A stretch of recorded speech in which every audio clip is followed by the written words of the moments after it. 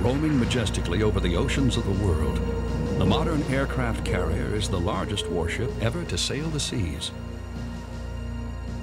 Displacing over 90,000 tons, more than 1,000 feet long and over 200 feet wide, with 4 acres of armored steel flight deck towering above the water. A nuclear-powered Nimitz-class carrier can transport 6,000 men on a voyage of 1 million nautical miles at top speeds exceeding 40 knots. The centerpiece of a mighty task force of escorting vessels, this floating city can be home, workplace, and battle station to its crews for months at a time, projecting overwhelming military force to the far corners of the earth. But carrying practically no armament of their own, these enormous structures are virtually useless without the presence of the carrier's air wing. With nearly 90 aircraft acting as her striking force, however, the modern aircraft carrier is the most powerful and complex surface ship in nautical history. The image of this unique collaboration between ship and airplane has been so ingrained in the public's consciousness, it's hard to imagine that it did not always exist. But the voyage of the aircraft carrier to its preeminent role in naval strategy has been a triumph of technical ingenuity and individual courage.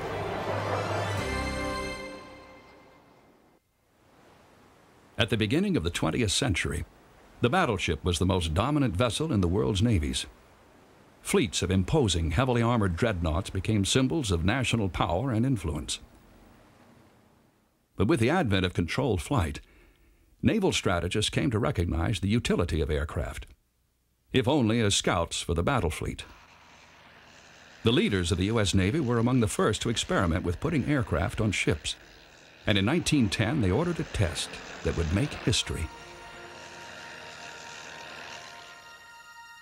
In Hampton Roads, Virginia, workers constructed a temporary wooden ramp over the foredeck of the scout cruiser USS Birmingham. On the afternoon of November 11th, pilot Eugene Ely accelerated down the ramp in his Curtiss biplane and struggled into the air, landing at a shore base a few miles away. 7 months later in San Francisco Bay, Ely added to his previous achievement by landing a different Curtiss plane on a platform built over the stern of the anchored armored cruiser Pennsylvania. As the Pennsylvania's captain greeted Ely, he told the intrepid flyer, "This is the most important landing since the Dove flew back to the Ark." 1 hour later, Ely flew off the ship and returned to shore. Eugene Ely had triumphantly demonstrated the potential for naval aviation. Yet the leaders of the U.S. Navy failed to build on their early successes. Still convinced that the battleship would remain the dominant warship in the American fleet for years to come, they saw no pressing need to emphasize the development of U.S. naval aviation. The lack of enthusiasm on the part of the United States Navy for aviation at sea, if you will, came from what I call the battleship mentality. Our British brothers were a lot more innovative and a lot more receptive to new ideas than were the people in charge at that time. The British began using aircraft to scout for enemy ships just prior to World War I. They used planes equipped with pontoons called float planes that were carried on converted merchant ships. But to launch and recover their float planes, the ships had to stop and use onboard cranes to lift the aircraft to and from the water. This time-consuming process made it difficult for the vessels to keep up with the squadrons of warships they were scouting for. And since the float planes needed a smooth water surface for takeoffs and landings, it also made operations in rough weather nearly impossible. Weighed down by their pontoons, the float planes themselves were as unwieldy as the procedures needed to operate them. Responding to these shortcomings, in September 1918, the British commissioned the world's first practical aircraft carrier, the HMS Argus. What was special about the Argus, what was absolutely special, was that big flat deck. The flat deck meant that an airplane could run up to take off. It meant an airplane could land. That meant that you didn't need float planes anymore. It was called an all-weather carrier. By later standards, it's a joke. It can only operate in fairly calm weather. However, compared to float planes, which were the earlier type of naval aircraft, it was a miracle. It was her flat deck that was the Argus's most recognizable feature, and which would give all succeeding carriers their distinctive appearance. It would also give them a distinctive nickname: flat tops. But the deck wasn't the only feature that the Argus passed on to her descendants. She also had electrically powered elevators that raised and lowered her aircraft from storage in the hangar deck to the flight deck above. Although World War I ended before the Argus became operational, in many ways she had set the pattern for the future. The close relations between the U.S. and British navies and the free interchange of ideas relating to carriers led to renewed American interest in naval aviation. We have observers in Europe. We watch as they develop this thing. Also, we have British officers attached to the U.S. Navy, and they tell us how they're going to do it. So by the end of World War I, the U.S. Navy is interested in aircraft carriers also, and is talking about building one. In 1922, the U.S. Navy commissioned its first aircraft carrier, the experimental USS Langley. Converted from a naval coal carrier, she displaced 13,000 tons and had a top speed of 14 knots. A 534-foot wooden plank flight deck, running virtually the length of the ship, was mounted by a complex system of girders and trusses on top of the modified superstructure. But the most important advances made by the Langley had nothing to do with the design of the ship. They lay instead with the development of flight deck operating procedures. These included the introduction of the LSO, or Landing Signal Officer, who used flag signals to help guide the plane to a safe landing. A system called the arrestor gear was also devised. This consisted of a series of cables that were strung across the deck, designed to be snagged by hooks dangling from the landing aircraft. The arrestor gear helped bring planes to a stop before they plunged over the other end of the deck. In 1925, Captain Joseph T. Reeves took over command of the Langley. Even though he was a former battleship captain, the forward-thinking Reeves understood the potential of carrier-borne aircraft better than almost any other officer in the U.S. Navy. What was special about Langley wasn't anything designed into her. What was special about Langley was what Captain Reeves put on, and that was the idea of arresting gear and a barrier forward. The idea that you could operate a lot of airplanes if, instead of putting them in a hangar every time they landed, you moved them to the front of the ship, protected them with a barrier. In that way, Reeves managed to quadruple the number of planes on the ship. Captain Reeves also significantly increased the efficiency with which his aircraft were used by reducing the amount of time that was required between the launches of individual planes. What Reeves really did as the skipper of the Langley was to fiddle around with the handling procedures of aircraft on his aircraft carrier to the extent where he was able to reduce launch intervals substantially and therefore get large numbers of airplanes in the air in a short time. One major drawback to the Langley's flight operations was her slow speed. In order to leave the ground, a plane needs enough wind under its wings to lift into the air. On land, this is simply a matter of accelerating until the proper speed is reached. But on a carrier, the distance that a plane can travel to achieve its takeoff speed is restricted by the relatively short length of the flight deck. When a carrier turns toward the wind to launch its aircraft, the faster it goes, the more wind passes over the deck to help lift its planes into the air. But with a top speed of only 14 knots, the Langley was unable to generate much wind over her deck, which in turn limited the size and striking power of the planes she could operate. Since a carrier mounted little armament of its own, this was a crucial shortcoming.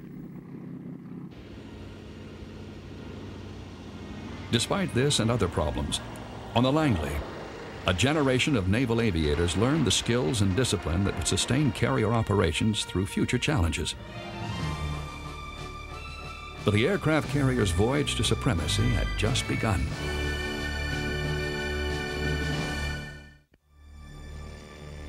In the years following the First World War, naval commanders viewed the aircraft carrier as primarily a launch platform for scout planes to support the battleship, which was still the fleet's main offensive weapon.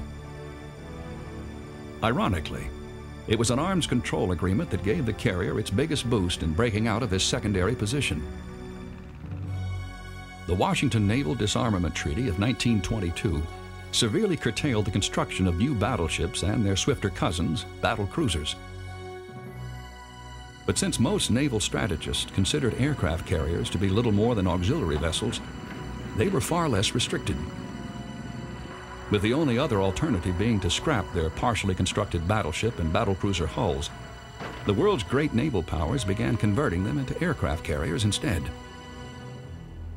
In the United States, what would have been the battlecruisers Lexington and Saratoga emerged as aircraft carriers in 1927. The 880-foot-long flight decks that topped their armored hulls were the world's longest and would remain so for the next 18 years. Their 16 boilers generated 180,000 horsepower, giving them an amazing top speed of 33 knots. A 33,000-ton vessel that could go 30 knots or more was very impressive, not only in what it could do to avoid enemy submarine threat, for example, but even more so, it gave it a flexibility in generating wind over the deck to operate airplanes with a lot higher weight and performance. But the most impressive thing about the Lexington and Saratoga was their formidable offensive capability.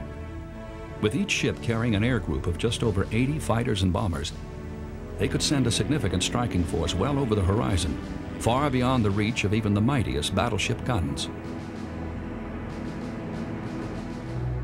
In January 1929, during a mock attack on the strategic Panama Canal, the Saratoga proved this capability by performing what would become a milestone in aircraft carrier tactics. In command was now Admiral Joseph Reeves, who was anxious to put his Langley experience to the test. Reeves separated Saratoga from the rest of the battle fleet and maneuvered her away from the target area. The defending force searched in vain for the missing carrier. 2 days later, Saratoga changed course, making full speed towards the canal. Reeves again defied convention by ordering his 83 planes to be launched in the pre-dawn darkness, 200 miles out at sea. Arriving over their targets at daybreak, the strike force achieved complete surprise. Had it been a real attack, the strategically vital canal would have been crippled before its defenders could mount an effective defense. Admiral Reeves' innovative maneuver demonstrated the true potential of the aircraft carrier as an independent striking force. By 1936, when the limitations imposed by the Washington Naval Treaty expired, there were 4 aircraft carriers in the U.S. Navy. As war threatened in Europe and the Far East, Congress authorized funds for additional carriers.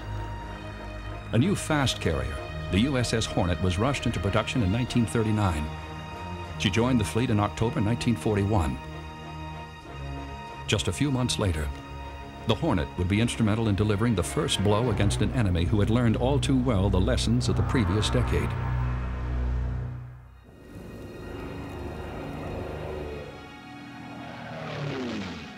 Pearl Harbor, Hawaii, December 7, 1941. Executing a plan conceived by Japanese Admiral Isoroku Yamamoto, a task force of 6 Japanese carriers launched a strike of over 200 planes that succeeded in crippling or sinking 8 American battleships. It was the most devastating use of aircraft carriers to that time. But the 3 American aircraft carriers that Yamamoto had hoped would be in port were on maneuvers at the time of the attack and escaped destruction. With virtually all of their battleships out of commission, the leaders of the U.S. Pacific Fleet began to develop an offensive strategy around the only major warships they had left afloat, their carriers. Pearl Harbor changes things because it eliminates the battleships so that the fleet can't operate the way it used to. That's a big change. But contrary to popular belief, the U.S. Navy wasn't caught completely unprepared for the shift to a carrier-based war effort. The attack only accelerated a process that had already begun. The airplanes that are going to win the Pacific War are largely already in development. The radars that we're going to use are in development, but we don't really understand how to use them yet, and we don't understand that for several more years. While U.S. naval planners were still developing the new offensive carrier strategy, they turned to their aircraft carriers to perform a unique and dangerous mission. In early 1942, with the Allies reeling from the seemingly unstoppable Japanese advance across the Pacific, the U.S. Navy proposed a bold propaganda stroke, an air raid against the Japanese homeland. Their primary target, the capital city of Tokyo. The so-called First Special Aviation Project assigned Army B-25 medium bomber aircraft to a mission that the plane's designers had never dreamed of: to be launched from an aircraft carrier in the middle of the ocean. The B-25 had been chosen because of its relatively long range, but the size and weight of the normally land-based planes meant it would be extremely difficult for them to take off from even the largest carrier. Because of these difficulties, it would take an officer of extraordinary ability to lead the daring mission. That man was aviation pioneer and speed champion Lieutenant Colonel James Doolittle. On April 18, 1942, enemy patrol boats spotted a task force, including the Hornet and the carrier Enterprise, 700 miles from the Japanese mainland. Even though they were 300 miles away from the planned launch point, Task Force Commander Vice Admiral William Bull Halsey made the decision to arm and launch the B-25s.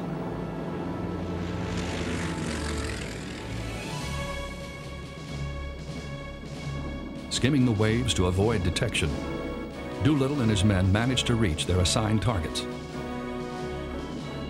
Though the raid was not intended to cause major physical damage, it provided a much-needed boost to American morale and an equally stunning shock to the Japanese. I think we probably did more to harm the morale of the Japanese people than we did to boost the morale of the Americans, although they were both important propaganda efforts. When President Roosevelt was asked the source of the raid, he smiled and said that it had come from Shangri-La. The name of a famous James Hilton novel, Shangri-La was a mythical place in Tibet. Though the Americans tried to obscure the source of the raid, the Japanese High Command quickly realized that it must have come from the decks of an aircraft carrier. As a direct result, Admiral Yamamoto accelerated preparations for a final showdown with the U.S. carriers. The Japanese determined that they must wipe out the U.S. fleet.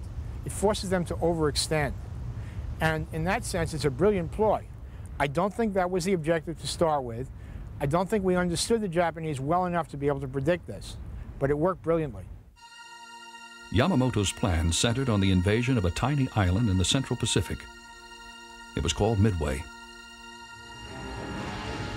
And it would be the scene of one of the most ferocious and decisive battles ever fought between aircraft carriers.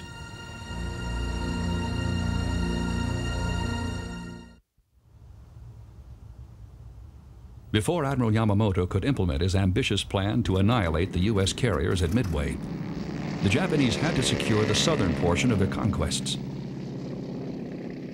They planned to do this by establishing a defensive perimeter of military bases in the South Pacific, stretching through the Marshall Islands and New Guinea. May 1942.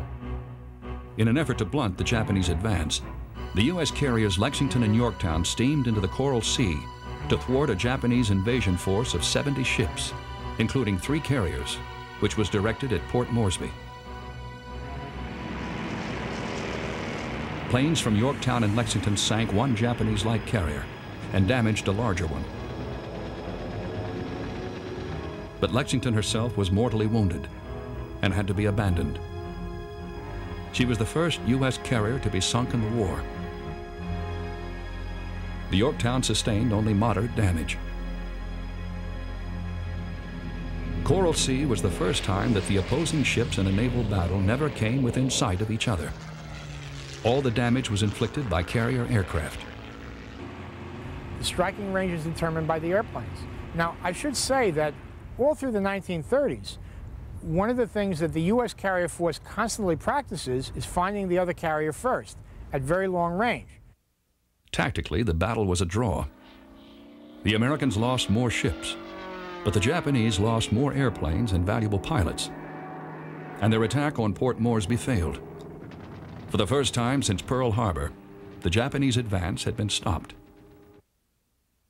Yet Admiral Yamamoto was anything but deterred. He was now more convinced than ever that he must capture Midway and sink the remaining U.S. carriers. The force he assembled for the much-anticipated Midway operation comprised a fleet of 160 warships, including 4 large carriers.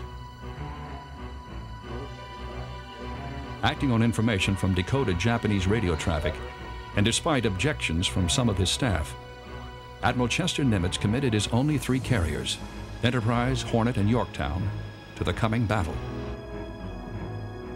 At Midway, the Japanese have 2 objectives. One is to seize the island itself. They think of that as a stepping stone towards Hawaii. The more important objective for them is to get our fleet out and destroy the remaining U.S. carriers. Our objective is destroy the Japanese fleet. And we have the advantage that we know they're coming and we know where they're coming towards. On June 4th, 1942, Yamamoto initiated the fighting with a bombing attack on Midway Island. When the battle was over 4 days later, 4 of his carriers had been sent to the bottom. Only 1 American carrier was lost, the USS Yorktown. As at Coral Sea, the major warships did not exchange a shot. Midway proved once and for all that the carrier was superior to the battleship as an independent offensive weapon. From then on, it was the battleship that became the escort vessel for the aircraft carrier.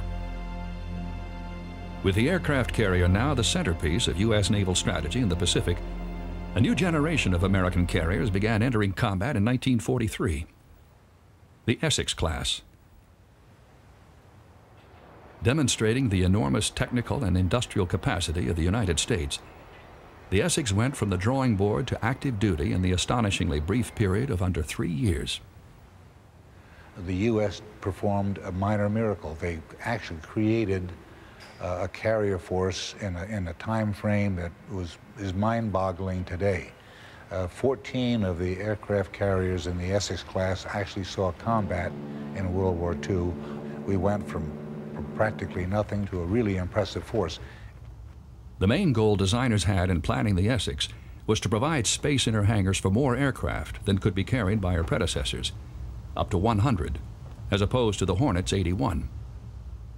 The rapid growth of aircraft size and weight since the beginning of the war also meant that a longer flight deck and greater swiftness would be needed. The result was a ship displacing 35,000 tons with an 860-foot-long flight deck and enormous speed.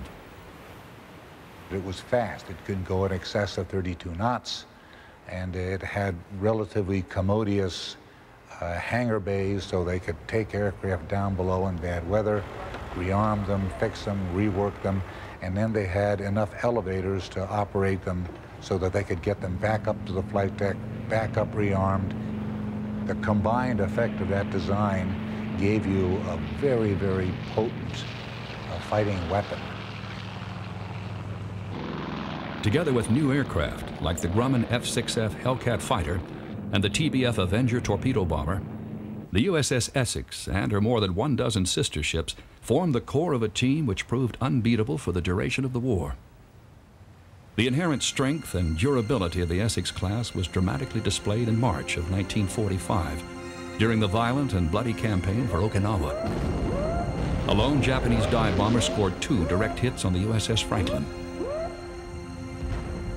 The bombs penetrated Franklin's flight deck, detonating amidst fueled and armed planes in the hangar deck.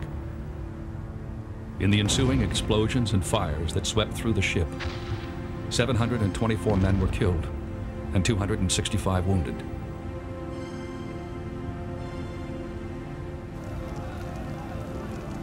But through superhuman effort, the Franklin's crew brought the fires under control.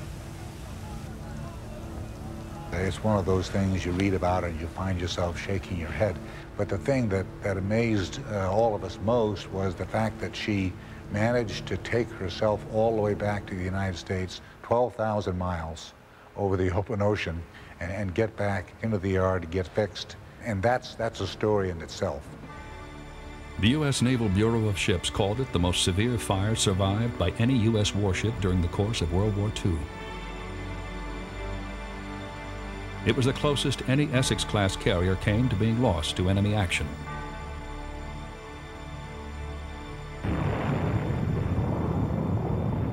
The atomic weapons that brought an end to the world's bloodiest conflict would have a profound influence on carrier development and determine the fate of at least one veteran warrior. In July 1946, the USS Saratoga, witness to 20 years of struggle and achievement, was once again called into the Central Pacific as part of a test at a small coral atoll named Bikini. It would be her last call to duty.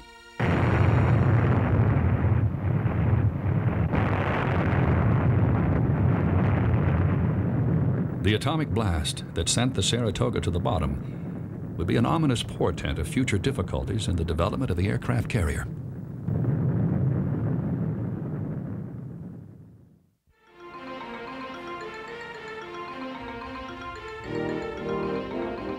The awesome power of atomic weapons caused a major rivalry to develop between the newly independent U.S. Air Force and the Navy as to who should have the primary role in defending the United States. Some leaders in the Air Force believed that there was no longer any need for the Navy and its carriers, arguing that the Air Force's nuclear-armed bombers could fulfill all of America's strategic defensive needs. But while the debate raged within the halls of the Pentagon and on Capitol Hill, political events unfolding on the other side of the globe determined the immediate future of the aircraft carrier. In June 1950, the North Koreans invaded South Korea. Within a week, the carrier USS Valley Forge was heading at full speed toward the Korean Peninsula.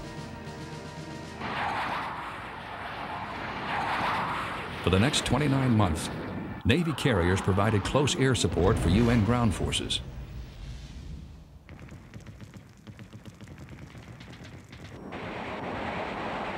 And attacked communist supplies coming overland from the north.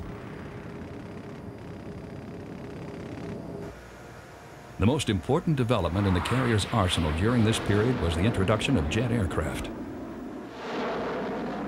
Faster and harder hitting, jets like the Grumman Panther gave the carrier significantly more striking power. The shorter time jets could spend in the air because of their greater fuel consumption, coupled with their higher landing speeds, had a significant impact on how the carriers operated. What we discover in Korea is that with jet aircraft, carrier operations change quite a bit. Jet aircraft don't stay up as long as propeller-driven planes, so the carrier has to run at a much higher tempo. Also, they land a lot faster. It turns out to be quite a bit more dangerous.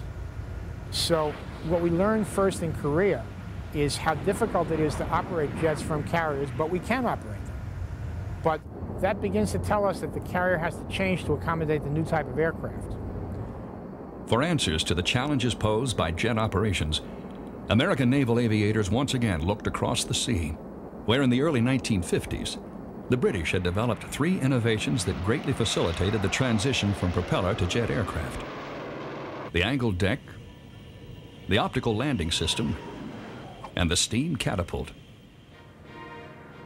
By angling the flight deck only a few degrees relative to the ship's centerline, the forward part of the flight deck could be used for parking and launching aircraft, while the angled portion of the deck was used for landings and other launches if necessary.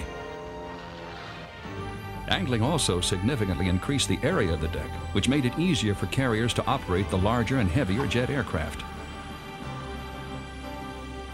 It enhanced safety for the pilots as well.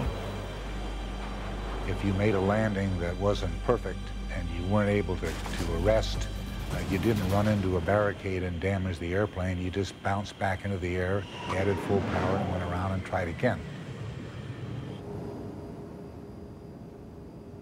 The increased landing speeds of jet aircraft made it more difficult for pilots to see the flags the landing signal officer used to indicate any adjustments needed during the plane's final approach to the carrier. To compensate for this problem, the British developed the mirrored landing sight, which allowed the pilot to optically align his approach to the carrier by following a beam of light reflected from the ship along his proper angle of descent, called the glide slope. So that allowed you to replicate landings with a fair degree of accuracy, and also to place yourself on the flight deck, touchdown, in other words, as they say in the trade, in the spaghetti among the wires. The carrier-borne steam catapult, allowing for high-speed launches of even the heaviest of aircraft, was also a British development. It was a significant improvement over a planned American catapult that would have used exploding gunpowder to hurl the plane into the air. Again, we're very lucky. The British invented a way out of this, and the way out was a steam catapult. You have a piston, you use steam from the ship's boilers, and it just pushes the plane out. Those key things in carriers have to be credited to the British. The angled deck, the mirror sight, and the steam catapult made it possible to do modern carriers. The first American carrier to incorporate all of the new British developments was the USS Forrestal, launched in 1954. But though she was new, her design was based on a ship whose plan emerged during the Air Force-Navy debate over the issue of atomic weapons deployment. In the years following World War II, early atomic bombs were heavy and bulky, requiring a large aircraft with sufficient fuel to reach the distant Soviet landmass. The gigantic B-36 bomber provided this capability to the Air Force. What the Navy proposed as an alternative was a new class of huge carriers equipped with nuclear-armed jet bombers. Displacing 67,000 tons with a flight deck over 1,000 feet long, the design and dimensions of the lead ship in the new class, the USS United States, were determined by the size of the aircraft needed to carry the ponderous nuclear weapons. The United States was a big carrier design aimed to do nuclear warfare. She was going to be an atomic warfare base at sea. Competing to hold on to their share of the diminishing post-war defense budget, the Air Force and Army raised strenuous objections to developing the new class of carrier, whose estimated cost of $150 million per ship made them nearly 5 times as expensive as World War II's Hornet. Nevertheless, Congress approved construction of the United States in 1949. Then, only 9 days after her keel had been laid down, Secretary of Defense Lewis Johnson, a strong and vocal advocate of land-based bombers, canceled the program. The USS United States was really the most famous ship that was never built. The decision to cancel the construction of the United States, I think, was a terrible blow to the United States Navy, but still, the design had an effect on future carriers. The outbreak of war in Korea cut short any lingering debates about future roles for the aircraft carrier. The result was the Forrestal. After the Korean War started, it became obvious that large carriers were well worth the effort, and a large carrier program was revived. The Forrestal design owed a great deal to the United States. At 60,000 tons, the Forrestal was scaled down in displacement from the United States. But her price tag was not. In fact, at nearly $190 million, inflation actually swelled her cost beyond that of the United States. The Forrestal also retained the 1,000-foot flight deck and other features designed for her predecessor to facilitate the operation of nuclear-armed aircraft. A single ship could now launch enough destructive force to decimate an entire country. The supercarrier had been born. Yet though her major intended role was nuclear deterrence, the Forrestal's cavernous hangar deck and large complement of aircraft would prove equally valuable in waging conventional warfare. But it was the power of the atom that would determine the next crucial step in the evolution of the aircraft carrier.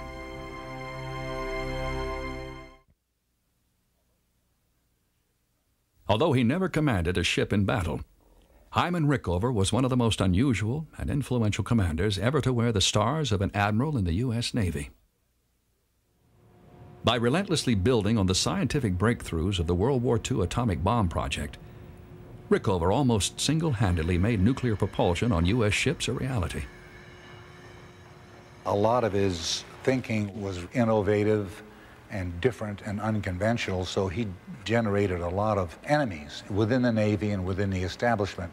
So in order to do what he knew he had to do, he had to generate support within the Congress, which he did to great effect. Producing its energy from tiny enriched uranium pellets, nuclear reactors hardly ever required refueling. A warship that was powered by one would be freed from the need to carry bulky conventional fuel and would be able to travel almost unlimited distances. During the early 1950s, Rickover focused almost exclusively on developing a viable nuclear propulsion system for submarines. But after he accomplished this goal with the USS Nautilus in 1955, Rickover turned his attention to surface ships. Many people think of Rickover primarily as a submarine man, but if you look at what he did, he was much more a nuclear power man than a submarine man. And he thought of the mobility the Navy could get out of nuclear power more than anything else. Funds for a reactor-powered carrier, based on what was essentially a Forrestal design, were authorized by Congress in 1958. 2 years later, the USS Enterprise was launched. The 8 reactors that powered her actually took up more space in the ship than the conventional engines of the Forrestal. Partly for this reason, the Enterprise displaced 76,000 tons, 16,000 more than the Forrestal, and was 50 feet longer than the first supercarrier. At a cost of over $450 million, she was also more than twice as expensive as her conventionally powered cousin. But the Enterprise's nuclear power gave her many advantages in addition to increased range. Incredibly, she could reach speeds that were faster than a World War II PT boat. Probably one of the most impressive things about Enterprise, and I watched this myself from another carrier, was its enormous performance. It could accelerate much faster than a fossil fuel carrier, and it could go much faster at the upper end. I think its speed is probably still classified, but over 40 knots is no big deal. You could water ski barefoot behind it. In 1963, the Navy conceived Operation Sea Orbit. Officially, a public relations goodwill cruise to demonstrate the mobility of their trio of nuclear-powered surface ships. It was also an attempt to mute growing criticism in Congress over the nuclear program's escalating costs. Task Force 1, consisting of Enterprise, the cruiser Long Beach, and the frigate Bainbridge, circled the globe without having to refuel. Those 3 ships were able to steam at very high speeds without refueling from anyone, and to go great ranges and do absolutely marvelous things. And it was a publicity stunt. It was intended to show exactly what flexibility nuclear power gave to the U.S. Navy at a time when the Navy needed support, because although in the long term it wasn't that expensive, the initial investment of reactors on a surface ship or a submarine or an aircraft carrier was enormous.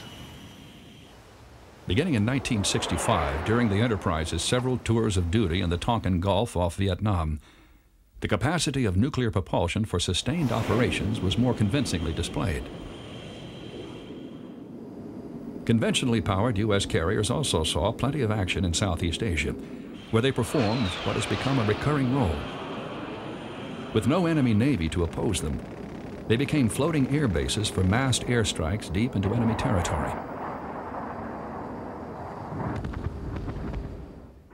Controlled from a compartment deep inside the ship called the Combat Information Center, where data from all the carrier's sophisticated electronic sensors were monitored, these airstrikes could be coordinated with clockwork precision. But despite the lack of an enemy navy, for the thousands of personnel crowded among tons of aircraft, gasoline, and high explosives, there were other potential dangers to contend with. On July 29, 1967, aboard the USS Forrestal, an accidental surge of voltage ignited a rocket mounted underneath the wing of one of the strike aircraft. This started a fire which engulfed surrounding aircraft, starting a chain reaction of missile and bomb detonations that blew 7 holes in the armored flight deck. Searing flames ate through 6 of the 10 decks below. Crewmen risked their lives to pull weapons and bombs off the loaded and sometimes still burning planes and jettison them over the side. Fires burned for 13 hours, destroying 21 aircraft and killing 134 crewmen. But like the USS Franklin before her, The Forrestal had withstood the functional equivalent of multiple enemy hits and still survived. The important thing about the fire was what we learned in the design of future aircraft carriers, and that had to do with the need for the Navy to do developmental work on munitions that were less sensitive to heat, and developmental work on fire extinguishing systems that had greater volume of seawater at higher velocity, so you could literally wash these things over the side of a flight deck. The successful performance of sea-based strike planes during the Vietnam War validated the role of the large-deck supercarrier. Yet controversy surrounding the use of nuclear power continued. The USS Enterprise was a magnificent prototype, but at the time she was considered too expensive to be built in large numbers. The next generation nuclear carrier would not emerge until 20 years after the launch of the Enterprise, during an era in which the $450 million price tag of the earlier supercarrier looked like a bargain. She was called the USS Nimitz. Although reactor-driven, the 8 Nimitz-class carriers are far removed from their nuclear predecessor, the Enterprise. 2 large and efficient power plants of modern design have taken the place of 8 smaller ones. At over 90,000 tons, they're nearly 3 times heavier than a World War II Essex-class ship, and fully 7 times that of the Langley.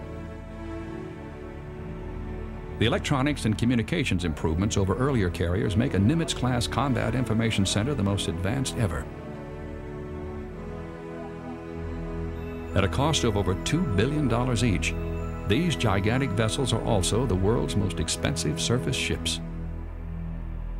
In the Nimitz class, we combine very long endurance, nuclear power, somewhat larger size, a lot of ordnance, a lot of capacity for aircraft.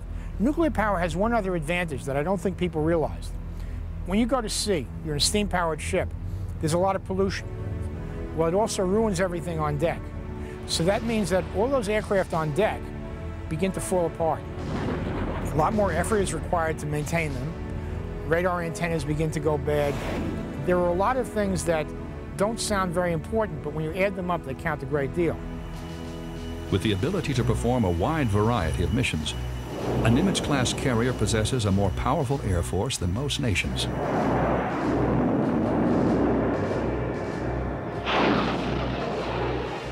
These impressive capabilities ensure that the Nimitz and her 7 sister ships will continue to dominate the seas well into the 21st century. In an era of robotics and microchips, the carrier is in some ways a curious anachronism. A medieval city, a fortress from whose walls archers launch flaming arrows into the darkening sky. But unlike the battleship, in whose shadow it developed and which it eventually eclipsed, the uniquely adaptable aircraft carrier redefines its role with every deployment. Carriers are special because they last a very long time and they change so much. They're special because the way in which they and their airplanes fit together is very unusual. They're special because of the variety of missions they fulfill. They're the most flexible thing you ever see in naval warfare, and they're amazing.